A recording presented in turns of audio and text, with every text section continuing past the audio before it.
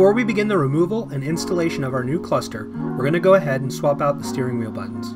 This switch is Motorcraft part number SW6911. This steering wheel switch has 4-way buttons, which are required to navigate the LCD menu in your new premium cluster. In order to remove your steering wheel buttons, you're going to need some type of thin metal tool rigid enough to pry them out. Here I am using a precision flat blade screwdriver.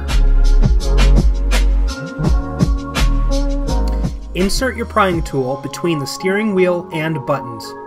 We are first going to want to pry the buttons inward toward the horn button. You can see here that the buttons shift toward the center of the steering wheel.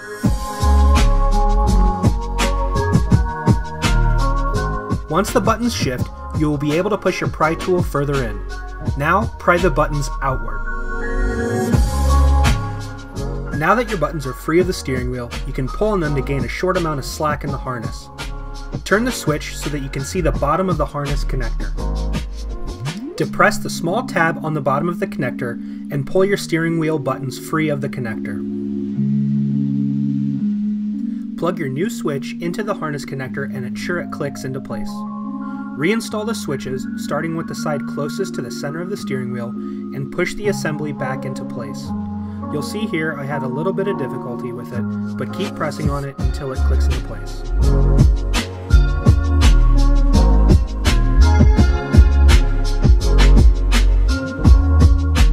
Our first step in our cluster install is to lower your steering wheel as low as it will go.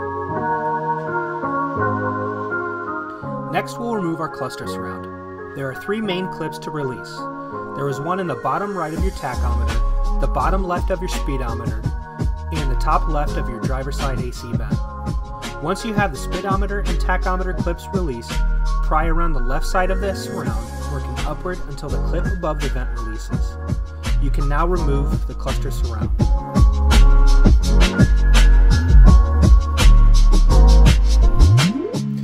To remove the cluster, we must first remove the 2 7mm bolts. The first is in the top right corner,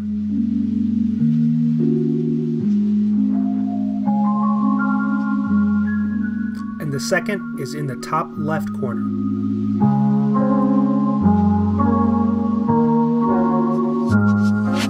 Now that our bolts are removed, we must free the cluster from the 2 retaining clips holding it in.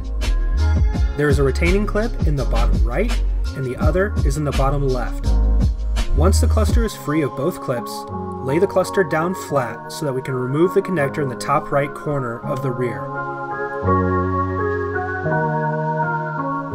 In order to remove the connector, depress the tab toward the middle on the bottom of the connector.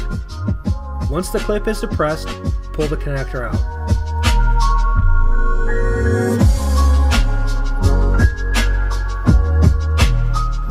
At this point, your cluster is ready to remove. Put your old cluster aside and we'll begin reinstalling the new cluster in the reverse order. Insert the electrical connector into your new premium cluster. Rotate the cluster back up and press it in on the right retaining clip and then the bottom left retaining clip. Then reinstall your 2 7mm bolts into the top right and then the top left. Now it's time to reinstall the cluster surround. Begin by pressing the top left AC vent retaining clip in and work your way toward the right side of the surround. You have now completed the physical swap of your new premium cluster.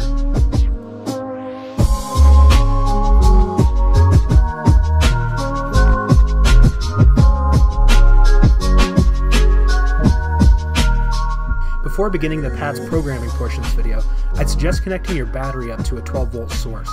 This is because Forescan is going to need to gain security access to your cluster twice, and each time it's going to take about 12 minutes to do so. If you don't connect your car up to some type of 12-volt source, you run the risk of killing your battery in the middle of this service procedure. Here, I've got my Mustang jumped to another car. At this point, I'm going to assume you have an ELM327 cable that you know works with Forescan. Let's go ahead and connect the USB end of the cable to our laptop and the other end to our OBD2 port. Once your cable is connected, click the Connect to Vehicle button, which looks like 2 plugs being connected.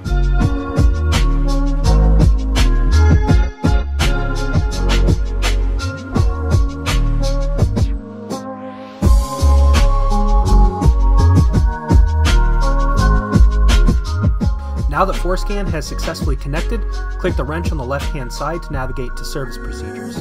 To program our new cluster, we want to select the IPC PATS Programming Service Procedure, and once you have it highlighted, click the play button in the bottom left.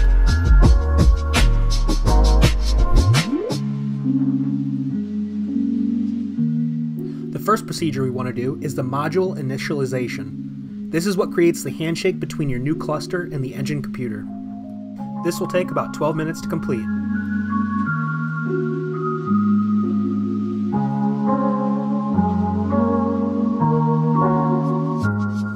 Once ForceScan has gained security access, you'll see this prompt.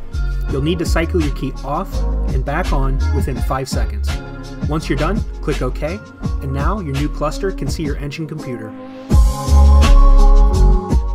The next service procedure we'll run is the erase and program keys. If you're like me, then you bought your cluster used, and the cluster is where the keys are stored. We want to erase any old keys off of our cluster and program our keys to it. You'll need to make sure that you have 2 keys to run this procedure, as it won't work with just 1 key. Just like our module initialization procedure, ForceScan is going to take about 12 minutes to gain security access to PATS.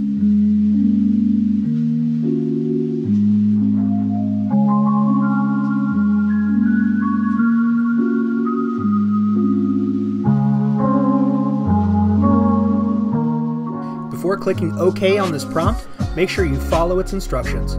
Turn key 1 off, and then turn it back on and count 6 seconds. Turn key 1 off, remove it, insert key 2, and turn it on for 6 seconds. Once completed, click OK on the prompt and disconnect ForceScan from your car.